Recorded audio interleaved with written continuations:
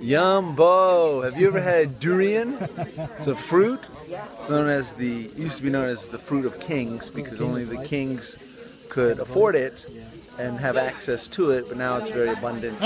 It does have a very unique smell and taste, and we'll go around and ask some of the Tutters how they're enjoying it. It was my favorite thing that I've tried eating since I got here. You concur. Yumbo. Durian. It's very tasty. Yeah? And it smells fine. Oh, good. You are in high vibes. Okay. Hey. King Tut. How do you get it out? Jambo. Let's see the reactions. What is this? Sea urchin? Durian. You're waiting for a particular face? Yeah, what do you think? People usually either hate it or love it. Really? Yeah. It's good, really cold. It's generally a polarizing. And how you eat it? Can we try over here? Just eat outside, yes. It smells so unusual. So nervous. Smelling pretty bad.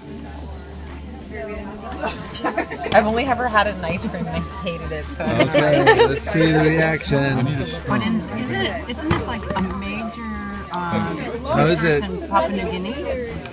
nope, just as bad the second No, time. they eat people. Alright, Dooley. You're on. I'm so averse to it. It's weird.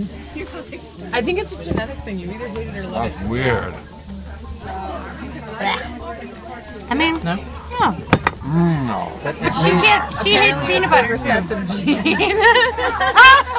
You gotta go all in, man. In the hotel, they have a juice, Oh, Juice that's of weird. durian juice. Korean juice. Maybe not. Okay, so where you find it? I can't tell if it's putrid or... We have to Perfect. go to... Durian. To be truthful? No, lie. Anymore. No, we're all stacked up over here. I'm glad I tried it. Do I need it again? Probably not.